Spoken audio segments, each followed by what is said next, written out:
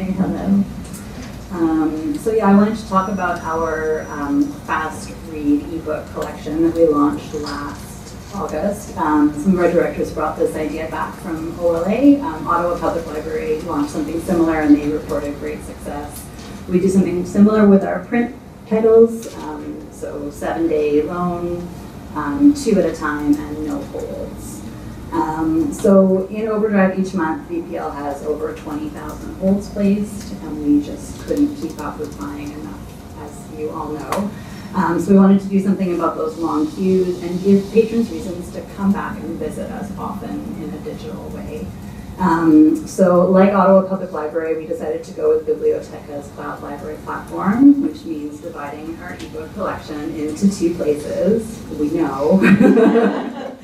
But we wanted to try it. You know, we still have those Overdrive kicked us out of the library Cooperative thing. So we're interested in trying out other vendors just to see how it goes. So we're only buying the most popular titles from our Overdrive collection. The collection has been really popular. Average unique users per month is about 1,200 per month, which is just under 10% of what we're seeing in our Overdrive collection. It goes, I guess, you think about that, 90% of our Overdrive users are exclusive Overdrive users, and they're going straight there. That number sort of shows that that's accurate for us as well. I wanted to read you some statistics. So I pulled a couple of titles. Becoming, good example. In Overdrive, we've bought 40 copies. In Cloud Library, we've bought 10. Overdrive, we had just under 500 circs on those, and in Cloud Library, in the Fast Read collection, we've had 350. So the cost per use for that title in Cloud Library has been $1.60, and in Overdrive it's been $4.60. So for those uber super popular titles, Cloud Library is really getting us good value. I pulled another title, the new Louise Penny, which just came out a few months ago. We're still playing around with amounts. We bought 14 copies in Overdrive. We bought 10 in Cloud Library. That one has 83 holds in Overdrive, and there's 9 copies sort of sitting on the digital shelf right now, or this morning, who knows, maybe they've all been checked out. So that one, cost per use, is about the same for those 2 collections. But yeah, we are finding a challenge getting people to come back. They probably placed a hold, and now they're just waiting for their title to come in. So yeah, the challenges are getting our committed Overdrive users to know that we have this thing over here, and learning a new platform for the public and staff has been a challenge. I know some of you probably have both Cloud Library and Overdrive, or have in the past. So for patrons who've learned about the collection, we've heard great feedback about the titles. It took us a while to set up a BiblioCommons integrated borrowing properly. It wasn't, and still isn't, really built for a collection that does not permit holds. So the errors are not really useful, and it doesn't really know what to do with that. So we're still working with BiblioCommons on that. So I don't know if you have heard this, but Overdrive has told me that they are about imminently to launch an express type option for your collections. Is that news? Not news? Yeah, great news, I think. So they've shared with me that it's going to happen really soon. They said June 10th. That doesn't seem accurate at this point, but soon. I've seen a bunch of screenshots.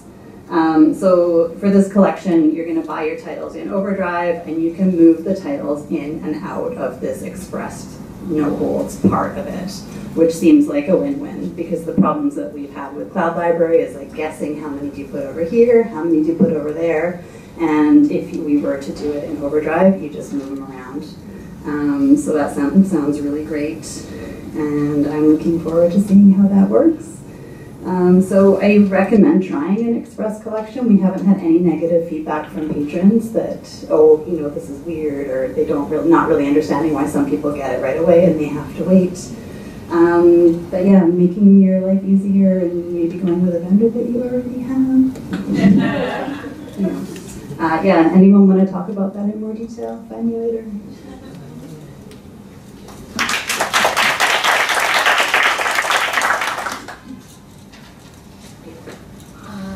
So I was going to talk about Solero, which is basically the online equivalent of the key curriculum guides.